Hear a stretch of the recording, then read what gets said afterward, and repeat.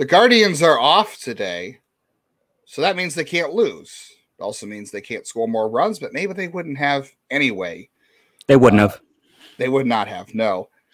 Not a good sign when on May 11th you're talking about, maybe it's good to take a break from this team for a day. I think we need a break from this team. That's not a great sign.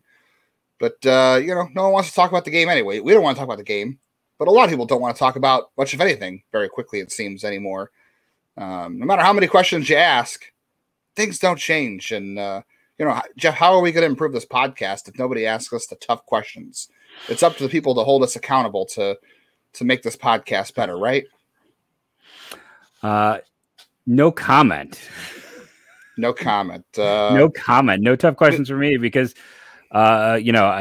as we all know, I have a direct line through my tough questions to making changes with this organization and this team. That the tough questions we ask here make changes. Other podcasters get paid too. We don't get paid enough to do certain things, but you want to know what? Let's do a little bit of therapy. We probably could make more money doing actual therapy, but this is going to better help today. I'm kidding. Not today, but stay tuned, and we're going to try to talk through this with you.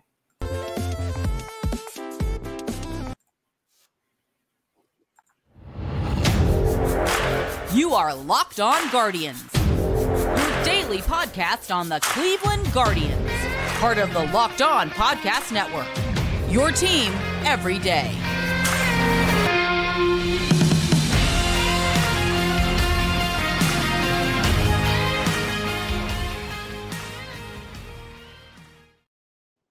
Today's episode is brought to you by Game Time. Download the Game Time app, create an account, use the code LOCKEDONMLB for $20 off your first purchase. Last minute tickets, lowest prices guaranteed. We got a fun new sponsor coming. I got some pants in the mail on their way.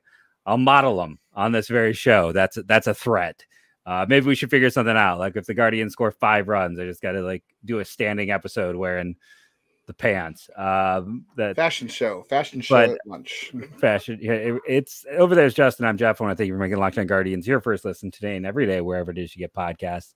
I want to thank you for, I want to thank everyone for doing your part. It is hard to be a Guardians fan right now. It is pretty depressing. Let's be honest. You can go back to, there was that great baseball ad in the maybe late 90s, early 2000s that maybe gets me in trouble now about people dig the long ball. And I just, remember I think it was Tom Glavine and Greg Maddux being like, a couple of Cy Young Award winners over here. Come on, people. Not the best pitching commercial. Go look up the Brad Bradkey MLB commercial that was for a video game. Yes, Brad Bradkey was once the cover athlete for a baseball game. That is the best commercial for a game. But offense sells, and Cleveland's offense is historically bad, on pace for what I saw the lowest home run total since Zach Meisel, as always, wrote a fantastic piece that this data came from, since a 1972 Cardinals, I think it was, where Bobby Bonds led the team. Angels. Bobby Bonds led the team with 10 home runs. So yeah, that's where this team is right now. It's a frustrating time. Don't despair. Don't give up. The number of people. Listen, I've been doing this podcast. I just had my 4-year anniversary. This is my 5th year of doing this. All right. We're at 940 episodes. I've had nearly 1,000 episodes of the show. In that time, Cleveland has missed the playoffs once, right? Was it just the 1-year hiatus? 19. Yeah. So 1-year hiatus. And they still won 93 games that year. And you know what's happened? Every single year we've gotten to about May and people are like, they're done. They're done. It's over. So listen, we're not going to discuss the game in the nitty gritty sense because there's no need for that today, but we're going to talk about things that stood out. We're going to roll over. I mean, listen, I'll say what I always say, which is you got to beat the Tigers. You got to beat the bad teams. They are digging themselves a hole. And hopefully it is not a funeral hole. Hopefully this is not like someone's going to put the dirt on top of their season. It could happen, but I think there's too much talent for that to be the case. And look around baseball right now. Look around at the Angels, the Cardinals. A lot of teams are scuffling in the early going. And before you think the Pirates are going to make the postseason, think about some of the teams that were hot to start last year that didn't hold up. And some of the teams like the Minnesota Twins and some of the teams that were not great last year. And I know we said we can't keep comparing it to last year, but I just think in general, I'll sit and do the math in a second and tell you where we would be in football terms while Justin kind of has his chance to talk about some feelings and stuff. But it sucks. I think that's an okay word. I know not everyone loves it. As a teacher, we try to not have kids say it, but it definitely stinks right now to be a fan. Your frustration, 100%, sadness, 100%, but don't kick it all to the curb. Like, don't just think it's done. I had so many people tell me it was done last year, and then this team was so much fun in the second half. So that's gonna be. I just want to kind of, before we get into things, just be like, deep breath in, deep breath out. There's plenty of time for this team to turn it around. There is, but I don't know if you can sit there and guarantee it's going to happen, because no, there's not a lot of track record on these guys. And I don't want to get in, like I said, I don't want to get into the game today. That game was dog water. There's no reason to talk about it. Peyton Battenfield struggled early. He got better as the game went on. Defense cost them an error. They couldn't hit. That's plain simple. They couldn't hit their lefty. There's like I said the other day, Ernest Hemingway couldn't talk about this team right now. They are bad at hitting. Yeah, they're historically bad. And I'll say Hemingway, not with his depression, maybe not the best author to not in this team. Luckily, we have a lot of good beat writers covering this team, or at least one good beat writer. And we'll get into that later in the show. I think Zach laid that out perfectly again. I want to highly recommend his article that we're going to talk about a lot today. But like he talked about, basically they're not hitting righties or lefties. It's even. It doesn't matter who they face. They're not hitting them. But essentially, their line this year is the same line hitters had off of Randy Johnson. They're turning every pitcher they face into Randy Johnson this year. So, yeah, and I want to address some stuff from yesterday too, because there are people who are saying we were rooting for Amed Rosario to fail. Look, there's been enough discourse about Amed Rosario on Twitter, on social media, whatever. And social media is an ugly place right now if you're a Guardians fan, among many places, truthfully. The ballpark is, also an ugly place. But neither of us are rooting for Amed Rosario to fail. Look, this podcast is infinitely more fun. Infinitely, if I could speak. It's much more fun to do this podcast since the team is playing well. And as much as I kind of don't love Shane Bieber's quote about, we go as Amed goes, because that's a scary thing, the way Amed is as a player, because he's mercurial. Is that mercurial? I can't speak today. Maybe I need a day off. Mercurial. It's not good when Jeff was correcting me on my pronunciation. I clearly need a day off. We all need a day off from this team. But he's not wrong. I mean, last year when this team was doing good, he was hitting well and he was running well, and they're not running and he's not hitting, but he isn't the only one not hitting. So this is more fun. I think anybody will tell you what, no matter who covers the team, whoever's podcasting about it, it's a lot more fun when they play well and do the things that, how many times was it fun last year to talk about this disgusting brand of baseball that people got so mad about blue pits and steals and advancing on errors and taking the extra base. That was fun to see every night. It's not happening right now. So nobody's rooting for Amed Rosario to fail. I don't care how, unless the guy turns into 1998 Mark McGwire or 1999 Mark McGwire, he is not going to be the guy. Even if he does turn into that, he won't be the Guardian shortstop next year either. But nothing Amed Rosario could do better than he can right now or worse than he can is going to make him the shortstop next year. They aren't extending him at this point. They may trade him if things get bad enough, but he isn't going to be here next year. So no matter how good or bad he does, doesn't really make a difference. It's only if he makes this team play better and start winning and being more fun. So none of us are rooting for him to fail. I think we're just kind of tired of the same old song and dance that he starts out slow and maybe he'll get hot again. Maybe he won't. And he's just not a good fit to hit number 2 part of the lineup. And it's not changing anytime soon. It's addition and a 4-for-4. Yeah. And a 4-for-4 day isn't going to change that, because look, here's my problem. Amed Rosario, and this is not about Amed Rosario. Amed Rosario isn't the sole reason this team stinks and can't hit right now. He is just part of a malfunctioning group right now. But this is kind of the whole point of things. Amed Rosario today went 0-for-4, 2 strikeouts against a lefty, which he's supposed to be good against. But surprise, surprise, some of this team can hit lefties. But Amed had a 104-mile-an-hour ground out today. That was the hardest hit ball by a Cleveland player today. The first 4 hits the hardest 4 hits today were by Tigers. And guess what? 3 of them were hits. The fourth was an out, but it was a ground out. It had a negative launch angle. Tyler Freeman had the second hardest hit ball. That was like the 8th hardest hit ball today.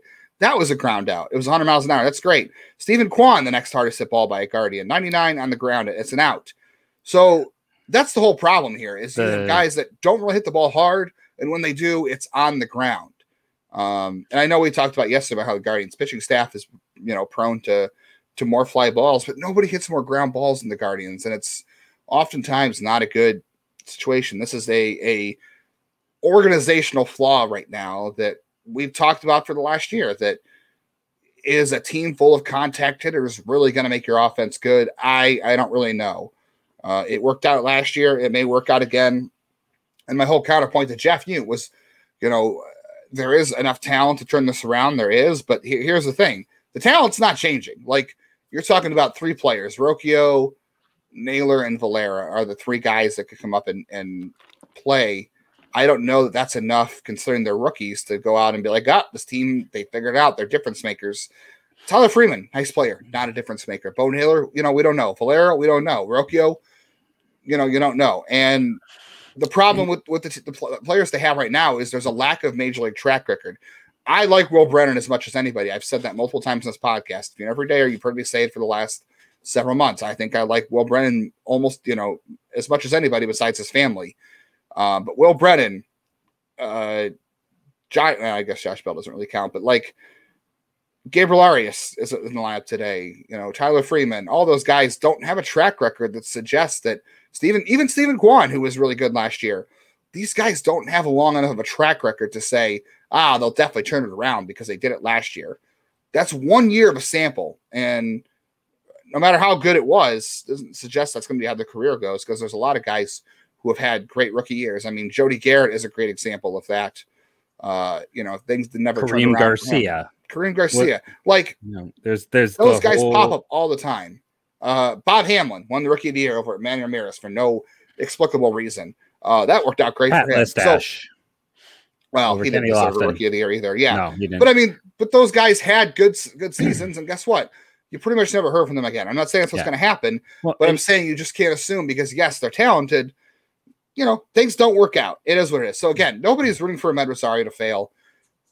He is a fun player when things are going good, truthfully. When he runs and he hits, he does the things that help you win with this style of baseball. But the problem is it's very infrequent, and he does a lot of things that don't fit hitting second lineup, and that's not going to change. And we're going to talk about how that does or doesn't change. And one other thing too, it's top to bottom. Like right now, everybody's bad. Jose Ramirez is not a top 10 third baseman right now. His OPS dropped below 800 again. He's below guys like Edmund Sosa, or he's under Matt Duffy has been more productive. Andy Ibanez, who we just saw this past week, much more productive. Like Jose has not been the same Jose since that thumb injury. And again, I know I'll just throw it out there. I wonder how much damage he did in other ways by playing through it. I know, it's something that it's always in the back of my mind, but I'm going to throw that out there. He's literally, no one is doing their job. There is no shining light right now in that offense.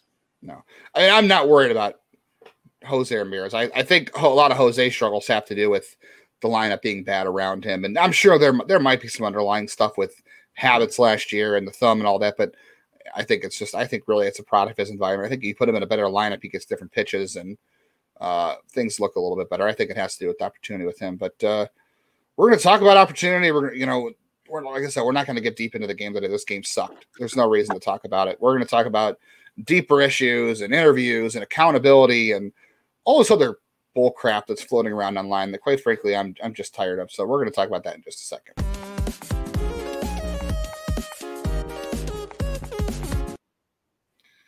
All right, I bought some tickets. I'm going to admit something on the show that maybe I'm not comfortable admitting, but I'm going to admit it anyway. I bought tickets to the Jonas Brothers concert yesterday. My fiance is a big Jonas Brothers fan, and I had to get on to buy the tickets. I was home. I work from home. She's a teacher. I was nervous about getting these tickets because I know it's a concert she really wanted to go to. You do not need to be stressed out about buying tickets if you use the Game Time app for events coming up in your area. They have concert tickets, tickets to playoff games, Who knows if you'll be buying tickets to playoff games this year? We don't know. They got killer deals on last-minute tickets, though, in case the Guardians do make the playoffs. They have best price guarantee, and you can start getting excited for your event instead of stressing out about it. Game Time is the place for last-minute deals. Forget planning months in advance. You can get tickets right up to the day of the event. Exclusive flash deals on all sports, comedy, theater. Game Time guarantee means you'll always get the best price. If you find tickets in the same section and row for less, Game Time is going to credit you 110% of the difference. Look at that. They're giving you 10% back. Snag tickets without the stress with Game Time. Download the Game Time app, create an account, and use the code LOCKEDONMLB. You'll even get $20 off your first purchase. Terms do apply. Again, create an account, redeem the code LOCKEDONMLB for $20 off. Download the Game Time app today.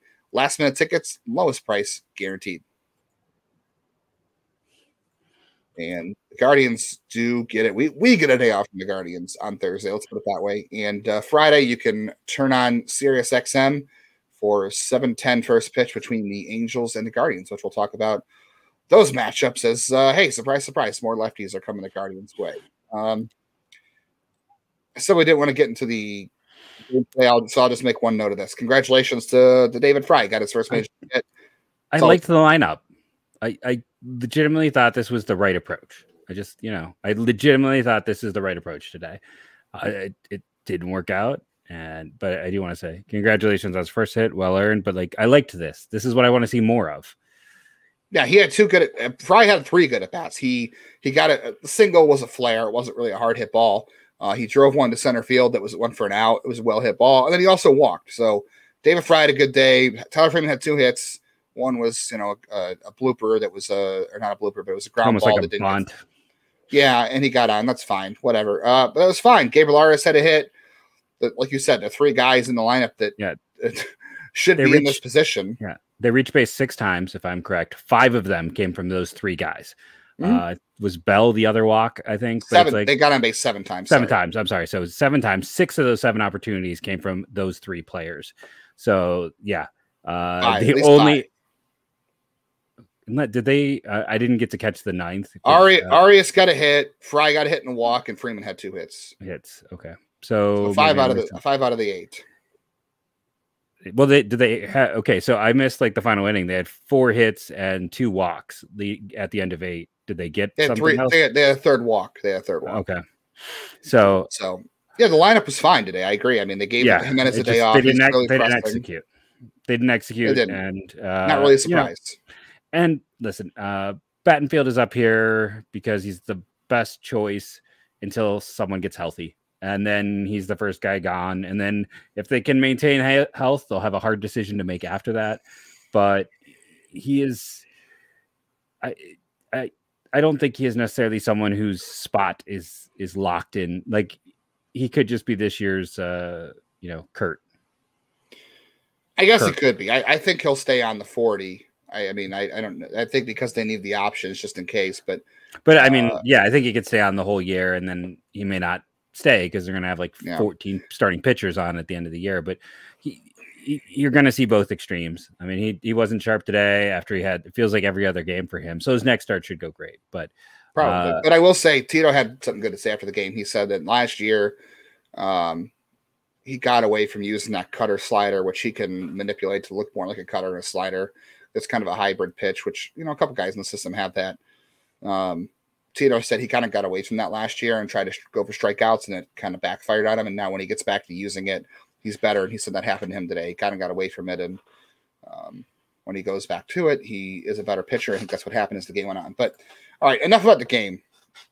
Let's talk about the blame game, because when you start to act like the media is the problem, I think we've really gone off the deep end here. This is not the Cleveland Browns. And I also want to point out, too, I know this is kind of going very meta, but this is a professional baseball team. And these aren't politicians. They're not cops. They're not covering up some crime. There's, even the Mickey Callaway stuff, that's not happening right now as far as we know. So when you talk about holding people accountable and asking the tough questions, the media isn't to blame here. Are there people that cover the team that throw out softball questions that are just, a waste of everyone's time? Sure. You get that anywhere. to me, and Zach Meisel doesn't need us to defend him. He has his own podcast, which if you're listening to our podcast, you probably listen to theirs. And if you're not, you should be, because they do great work, obviously, him and TJ. And to me, Zach is the standard in Cleveland everyone is trying to get to. And he's not the best of a bad bunch. He is just legitimately good. So he doesn't need us to defend him. But I thought that the discourse online about questions being asked was garbage, because Zach can ask whatever question he wants a million different ways to Tito. You think that he's going to walk into that clubhouse tomorrow and ask Tito, hey, have you ever considered moving Ahmed Rosario out of the 2-hole? Tito's not going to be like, oh, Zach, gee, I didn't think about that. You know what? Let's hit him in 9 today and see what happens. No, that's not going to happen. He could ask that 6 ways to Sunday. The first time a manager makes a change to his lineup or his approach because a reporter asked a question about it, it will be the first time in history. Trust me. These guys do not care what you or I think. They don't care what Zach thinks. They do their jobs, and they're dealing with information that we don't have. And there's nothing wrong with questioning their moves and their failures or whatever is happening with this team. That's all legitimate and good. Also, don't take watching the post-game show of a network that's about to drop into bankruptcy in a week or two, or whoever knows how long. A 3-minute window of questions aren't all that's being asked in a press conference. Okay, that's just made for TV, and those questions have to get on the air. And there are some people who have to ask certain questions because they need certain sound bites, they need content for their shows. Like that's just how it goes in this business. But it doesn't matter what questions you ask, because clearly we see in Zach's article today with the Guardians hitting coach, even when you ask the tough questions, they don't give you good answers. They give you bull crap responses. That was. Oof. But the point is, they can ask all the questions they want, and they do. Just because you don't hear on a soundbite on TV for 3 minutes after the game doesn't mean it hasn't been asked. The reason it doesn't usually make that or doesn't make a story is because the response was crap. No one's going to air crap quotes. If you're not getting a response worthy of sharing, then it's not being shared. So trust me. So you can ask all the hard questions you want. It's not going to change the thing. Asking Tito questions with the lineup isn't going to make Andres Jimenez start hitting. It's not going to make him move Ahmed Rosario up and down the field. I don't know what you think you're accomplishing by suggesting that the media doesn't ask hard questions. Because one, you're not hearing all the questions out there. Number two, they can ask all they want. Nothing is going to change. And I also want to reiterate again, we're not talking about politicians here. We're not talking about cops. We're not talking about covering up scandals. We're talking about a baseball lineup. And I know it's frustrating, but let's try to keep that perspective as well. Yeah, and I understand. Listen, one of the advantages of Cleveland is the media is lesser. It's not like New York smaller, where you get grilled, and you have to deal with some other things. But even in New York, because I lived there, it's not like the media grilling anyone changes anything. It's not like anyone has changed their lineup because of it. So I think I would just say appreciate Zach. Again, go read his article from today because, I make that. I do have to disagree with you. If you get crud in an interview, you're not going to post it because that's all Zach got today from Chris Valleca. Well, I think there was a reason for that, right? There's a reason for that. I mean, for a dude who's, I don't know, he's not under fire at all. He's perfectly fine. He's in year 2 hitting coaches. Derek Shelton was a kind of a failed hitting coach here. He just got an extension with the Pirates for their manager. Hitting coaches are weird. Mm-hmm. But he just did that Chris Valleca interview is maybe one of the, and again, we don't know the tone of things that were said. We don't know, but I read that and immediately texted Justin. I'm like, are you reading that? Like, I couldn't believe some of the word choice, some of what he was saying. He just, again, we don't know the tone, but he came off incredibly poor. He did 4 questions and then a staffer pulled him away after Zach specifically asked, hey, can we talk? Like an interrupted interview after 4 questions where all of the answers were terse, standoffish, and uninformative and showed zero accountability. It was not good. It comes off really poorly. So again, Zach's piece was an absolute home run because that was an interesting window. I talked about the comp to Randy Johnson with the pitching staff stuff, and I talked about the data. So go make sure to read Zach's piece today. It's riveting. Yep. I want to keep talking about that after just a moment.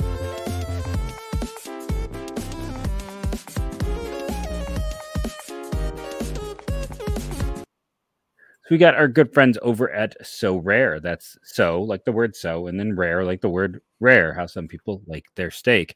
And I've got a full ad read here, and I'm going to ignore it because that's what everyone loves. Because I'm just going to talk about, I have fun with this. Our fantasy league, I have fun with as well, but I am not good at daily checking things. It is nice to like pop onto Sorare, open up my pack. It's exciting. It hits those little things in the back of your head. That when you're seeing who you're going to unlock, it like shows you the team, the position, then the player. I make sure to get in my lineups twice a week. I moved Patrick Sandoval into my starting lineup for this weekend for I don't know why, but it's a fun game and it's very simple to jump in, figure it out. And if you're near the top, I have not hit the top of the leaderboard. 1 week I did get close enough that I unlocked 2 cards. You can get scarcity cards that have additional values. You can get game tickets, merchandise, signed jerseys, and VIP experiences. So head to sorare.com/lockedon. That's spelled SORARE.com to draft your team a free player card. Set your lineup, start competing today to win epic rewards. Again, that's sorare.com/lockedon to start playing today. Perfect fantasy game for someone who's super busy.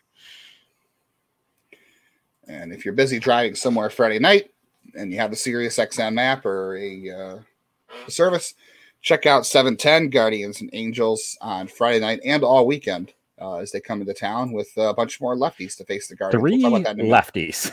Yeah, we'll talk about that in a second. Yeah, so the one quote I want to take issue with is Chris Valeka said, yeah, the other team gets paid too, but the collective struggle of the offense.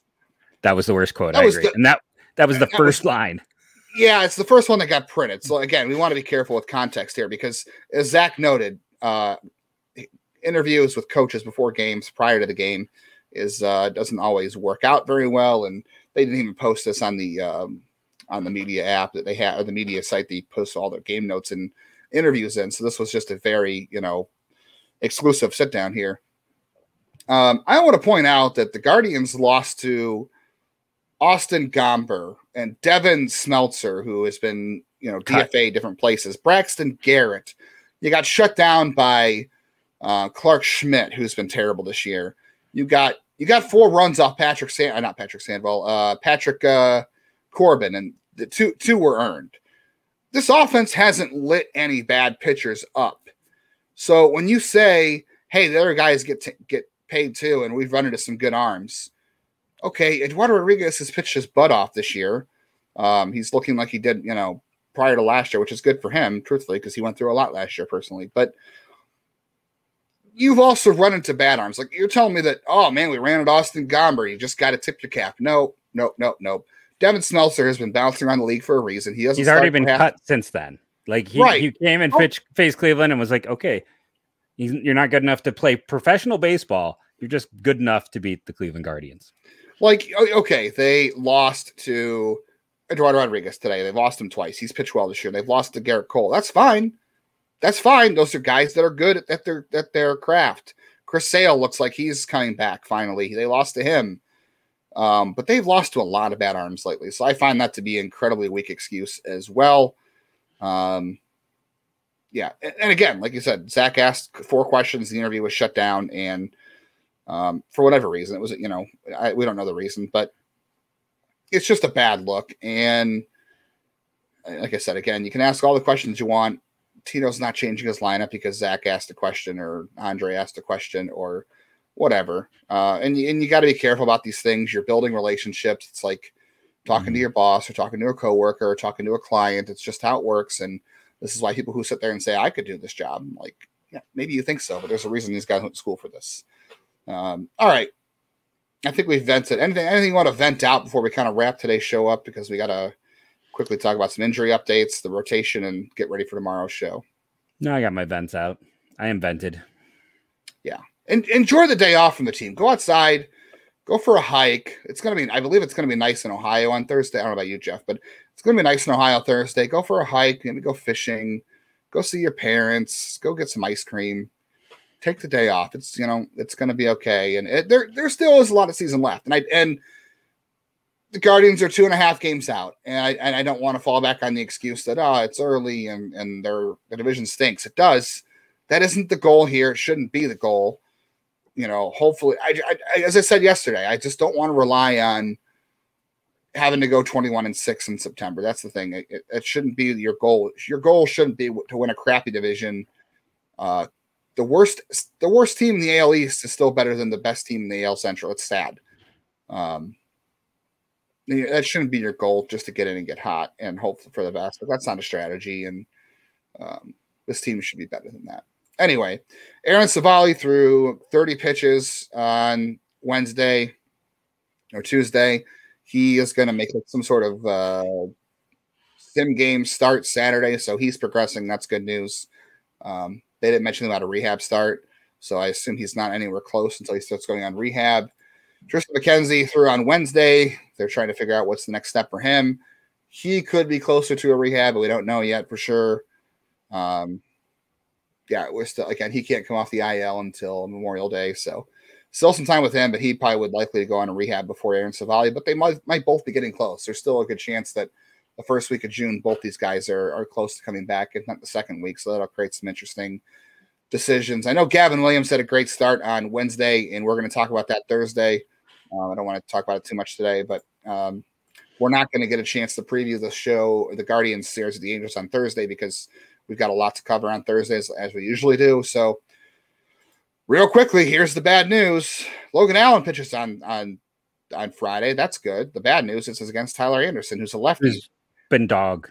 He's been awful. The upside is these lefties have not been good outside of Sandoval. Like Detmers has been okay, but Anderson's got Smeltzer and Braxton Garrett been good? No, I'm saying, but I'm trying to find a light at the end of the tunnel. Tyler Anderson's been a terrible free agent signing for them. He's got a negative WAR, a FIP over 6, an ERA over 5. So 6 hits and 1 run on Friday is what you're saying. No, they're going to break out on Friday. They're going to do that good lineup again. And they're going to score 5 runs for the first time in a long time. They're going to win a game by more than 2 runs. And Jeff told me yesterday off air that he hadn't drank in a while. I'm so sorry, Jeff. I'm so sorry. It had been a few years. It had been a few years. And then the Guardians happened. Cal Quantrill will read Detmers on Saturday. That's dangerous. Reed Detmers hasn't had a great year so far, but he is a pretty good pitcher. I like him. His FIP is much better than his ERA, so he's been unlucky, which means he'll be fine on Saturday. Yeah, he'll be fine. And then Sunday, Tanner Bybee gets to go at it again against Patrick Sandoval, who has been fantastic this year. I have him in many fantasy leagues, and he has paid off well for me. Though his FIP is not great, so he has been overly lucky. So he's getting me good fantasy points. Detmers has been, by FIP, the best pitcher of the group. So, and they hit velocity well, and Sandoval has velocity. Sandoval is the guy they're actually most likely to beat. Of these 3 lefties, he is the velocity lefty. Probably. Hopefully you'll see more David Fry and Tyler Freeman. I don't know. I guess we'll see. Is it a better or worse thing they didn't see Ohtani? Because, Ohtani is clearly a better pitcher than all 3 of these guys, but they've had good also a right-hander. But they've also, in the past, hit him very well. Yeah. So. Yeah, it's so weird. I mean, I kind of wish they were playing Ohtani just so we could see him pitch, because as a baseball fan, you always want to see him play. Before we end here, I want to do this thing where we surprise each other that our listeners like and we hate. I was looking at stuff. Do you know who currently, to let everyone know how early it is, and again, to go back to my initial point of there's a chance, do you know who currently leads all of baseball in OPS? Who is the number 1 hitter in offensive production in the entire baseball league? It's got to be an Oakland A, just because it's got to be weird. It's got to be an Oakland A, right? Maybe. If it's not Ryan Noda, it's got to be Brent Rooker. It is Brent Rooker. Brent Rooker at a 184 with 10 home runs. Sean Murphy 2. By the way, Yandy Diaz 4. Just make your heart hurt a little here at the end as well. But at the same time, Brandon Marsh, who the Angels gave up on 6th. So, baseball's weird. Very weird. Jonah Heim, who we both talked about, as we would have loved to have seen him as a target, is 13th. There's weird stuff all up and down this list. But yeah, Brent Rooker right there, number 1, as everyone expected. I'm sure Twins fans are very rational about that right now, just like Guardians fans are when things like that happen. But yeah, I mean, that one can make a case. The best, didn't he pass through waivers or minor trade that I've gotten a lot of comments about, oh, the Guardians need to trade for a bat. There weren't a lot of bats that got traded. So actually the bat they missed out on was Brent Rooker, and Minnesota was never going to trade him to Cleveland anyways. Guess what? He crushes lefties, so the Guardians should go out and trade for him because the Oakland doesn't.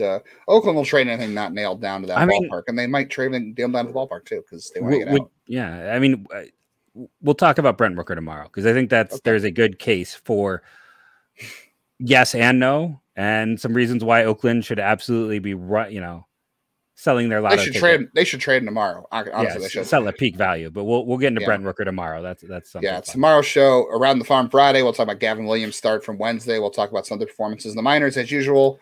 We'll do Jeff's college baseball / MLB draft segment of the week. And then mailbag. So we'll take mailbag questions once again. This is why we previewed the Angel series today, so we can get to your more mailbag questions.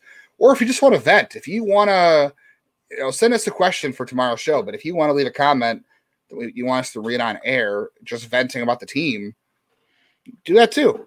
Send us a comment. Put us a comment on YouTube. Or we can't have bad language. Yes, keep it clean. Keep it clean.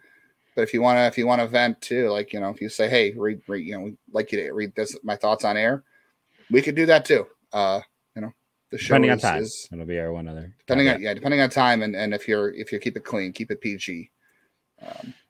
So stay tuned tomorrow, and we'll do all that, and send us your questions for Friday's show. Like I said, get outside and take some deep breaths, and take your allergy meds if you have to go outside before you do that. And I'm going to go on a hike tomorrow, and I'll need my allergy meds for that. So take the day off from the Guardians. You've earned it. Yeah. Your sneezes will have better exit velocity than the Guardians' offense has had. Thank you for listening. And remember to rate and review, download. It helps. Again, even though the team's struggling, don't make us struggle. Help us out. We appreciate everyone sticking with us. And so we're trying to have some fun in here. I appreciate how much conversation the Baez versus Straw debate happened. We'll get into some more of those fun things in the comments. But again, thank you all. And go Guardians, go.